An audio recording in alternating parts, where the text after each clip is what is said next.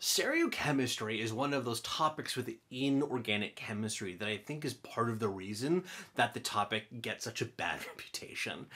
People find it really hard, I think, to visualize these structures in their brain and like be able to tell whether it's an R or an S or appreciate the difference. It can be really hard to keep things straight, but luckily ChemSketch has some tools in it that is really helpful and to enhance your studies and be able to visualize things much more effectively. Hi, I'm Jesse. I'm a marketing communication specialist here at ACDLabs, and I want to talk to you today about stereochemical tools in ChemSketch. There's a lot of options in there. It's really helpful, particularly if you're somebody who's struggling with this in some of your organic chemistry homework, and I think that these tools can make these things much more understandable, much more approachable. So let's get right into things. Okay, so let's go through some of the most basic tools to begin with. So first we're just going to do a simple carbon-carbon bond with some hydrogens here. There's of course no chirality here, but we have the up stereo bond tool that it can be accessed through this part of the panel. By the way, this area right here is where we're going to do most of our work today. This is where most of the stereochemistry related tools can be found. Then we have the down stereo bond tool right here. That shows the hashed bonds. This is the bold one, this is the hashed one, and then we can go back to our normal bond right here. So this is our little 3D configuration. Obviously this is in chiral at this point because they're all the same atoms in every direction. So let's add in a hydrogen here, an oxygen here, and a fluorine here. And this is of course the most obvious and most simple way that you can create a chiral molecule, and this is probably what most people will be doing most of the time. But this is of course ChemSketch, and we really believe in giving you a lot more tools than what you need for those simple applications, but go into the more advanced ones in addition. So one of the ones that we have here, for example, is the undefined stereo bond. Here, that if you're, for instance, working on some sort of natural products project, this is something that you can use to show that there is some stereochemistry in a given location, but you don't exactly know what it is. For example, not used all the time, but something you have access to. There's a few other more exotic bonds that are being hidden in here too, that if you want to use those. One that is really useful though for I think a lot of people is the set to R and set to S configurations. Maybe you know that you want to have an R molecule, but you don't know whether this is R or S off the top of your head. You go to the set to R and you can click right here, and it will set that as the R configuration, and that you can see that there in the way that it's laid out. You can have set to S as well, so that also is giving you the correct configuration here. The OH is going into the page, and that's how this will be laid out here. So that is something that you know. And then also you can use this button to generate the stereo descriptors. So you press that, and it tells you that it's an S configuration as of right now. So that's really easy that you can do that. Is if you have a particular structure that you need to figure out whether it's R or S, you just draw it in here, click that button, and you have that little blue S that pops out and will tell you what is going on. Something to note, though, that I often use the clean structure button to clean the layout of molecules that I create in ChemSketch. One thing to note though is that it doesn't really work that well for 3D structures or stuff that has a stereochemistry that's associated with it. It often kind of looks a little bit wonky like this. But one thing that you can do is use 3D optimization with room. Yeah, this comes up, don't worry about it.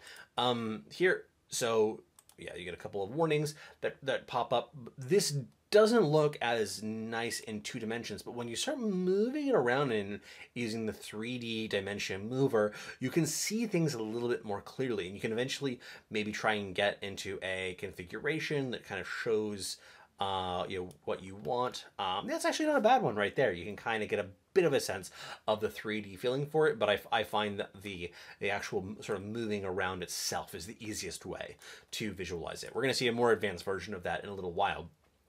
But this is a really useful way in kind of like everyday use, and that you can turn around fairly large molecules in this and get a view of how things are laid out. Now, beyond this, we have some other options in terms of laying out different molecules.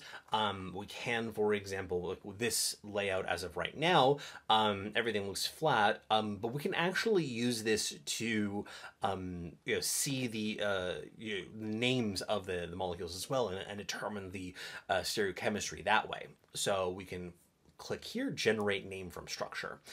This one, of course, is not chiral at the moment.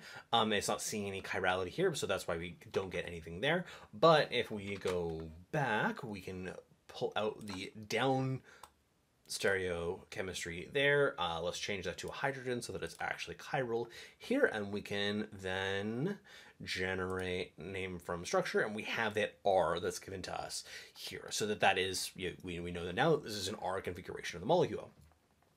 We can change the structure and have things, actually let's do it with this one here. Maybe we show that one as flat, something along those lines. I don't know if that'll flip things, but let's generate a name based on that. It's R once again. But let's actually try and flip it around. So yeah, so it'll update when you change it. Now, if you are just changing the structure, the name won't update automatically as you're changing it, but you can always regenerate the name and you'll get one over top of it. But so yeah, you just create them again and again. So that's just something that you should be aware of as you're doing that, and it's not going to be fixed over time. Anyway, that's something to be aware of. Now, there are ways in which you could display things that'll sort of confuse it. So for example, that's a little mistake.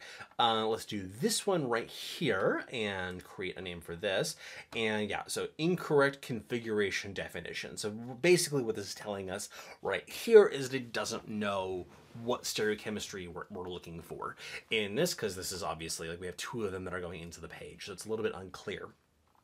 But this is something that if you're getting this configuration, if you're getting this warning, maybe try a different configuration, sort of move things around, and you might be able to get a better answer. So let's go here, let's do that. And then let's generate a name right now. Okay, now it's figured something out for it. So it'll be able to tell a lot of it. It'll try its best. But if you're getting that warning, it does mean that there's something going on right now that it can't tell the stereochemistry that you're trying to communicate. So just make sure that you try to simplify things or work with the software to make it a little bit more clear as to your intended configuration. Now, what if you have the name, but not the structure? Can the software do this? And the answer is, yeah, you get this. You just click the text box that is that has the name in it using the text feature right here, and then you can generate a structure from that using this button up at the top. Now you get these numbers that are attached to it too. I don't like them as much, so I tend to remove them, but if you want them, they're there for you. So that's nice. And so that is one of the other options that you can do depending on where you're going and what you're coming from. Now the hydrogen here is attached to the carbon. It's not shown in this structure, but it's sort of assumed that it's going into the back of the page, which is a pretty normal convention with a lot of hydrogens, that they just get pushed to the back. They don't get the respect that they deserve. Yeah, so that's something that you can be you'll see sometimes if you're trying to generate the structures in this way.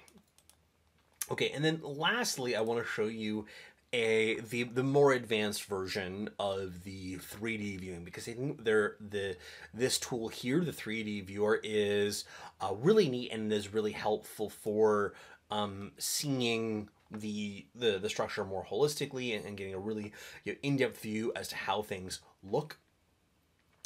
This layout here, we have the black background and the atoms. Here we can rotate things in 3 dimensions by using these tools. Now, should note that the 3D viewer is slow relative to a lot of other things that happen in ChemSketch. ChemSketch is generally, I think, a pretty fast program. Things happen, more or less, instantaneously as you are doing things. This is going to be the one area that it takes a little bit more time for it to figure things out. So if it is giving you some attitude, be patient. It's not just some problem with your computer, for example. It happens pretty frequently. Now we can do the stick model here. It is maybe it'll show things. Yeah, we have that. We have different views. So that's balls and sticks. We have space fill. We have viewing things. Yeah, so we have all of that. Now, if we go ahead and we do the 3D optimization here, we're often going to see the hydrogens pop out too, because that was something that is important in doing the 3D optimization, is that you see these in space and that it computes those in space. So that's something that you should you'll be aware of too. That's a way to get them if that's something that you're looking for in it, and you can see that layout. But we can actually, I prefer the ball and stick view in order to see the stereochemistry the most clearly. So this is a little bit blocked right here, so I'm just going to turn it a little bit, and then you can hopefully see things a little bit more clearly.